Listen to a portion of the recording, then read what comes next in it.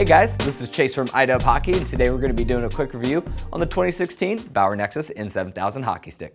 So new for this year is going to be the hybrid style shaft dimension, so supreme in style by kind of the squared off feel of the corners, and then the concave sidewalls, something that you find on the Vapor line, but gives you a really nice feel in the hands.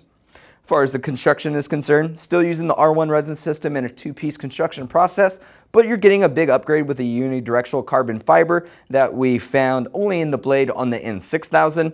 Now this unidirectional fiber, the way that it interlocks with one another gives it some excellent impact strength, but especially with the reduction of fiberglass, again, compared to that 6000, you're gonna have a lot more responsiveness and a big weight reduction as well. Now into the kick point, this is where we see their traditional mid kick that is driven through their sweet spot technology. Now within this loading zone down through the middle, even though it is a mid kick, it's going to give you a really nice quick release when your hand is up a little bit, and then when you're really trying to put some power into your shot, maybe for a one-timer or a clapper, and you slide it down a little bit, it's going to give you some really nice power too. So even though it is a mid kick point, it's a very well-rounded one, so ideal for those players looking to do it all out there. Now they did kind of taper it a little bit more aggressively into the blade this year, so it does push that kick point up a little bit. But like I said, working with that new sweet spot technology that's driven through the new carbon fiber layup, going to give you that well-rounded feel.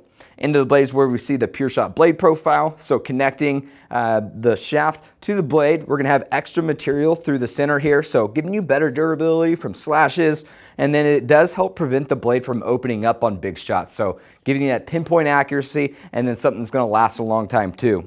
We have a dual density blade core, so these real high quality foams in here give you a nice balance of not only puck feel, but durability and impact strength. And then working with that is going to be the new BiMax 3K carbon fiber.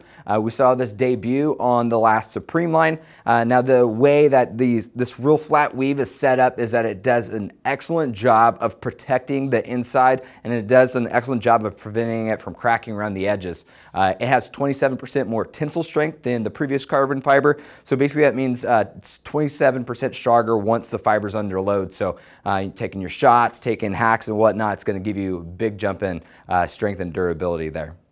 So as far as the looks go, I definitely like a little more pop, a little more flair that they added to this generation, especially compared to that first gen that was almost blacked out.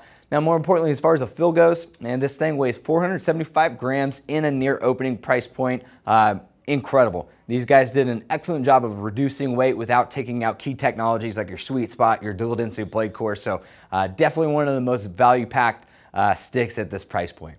So for even more information, hit the link in the description. That'll jump you over to our product page. Give us a thumbs up. Make sure you're subscribed to the #1 hockey gear review channel on YouTube. See you guys next time.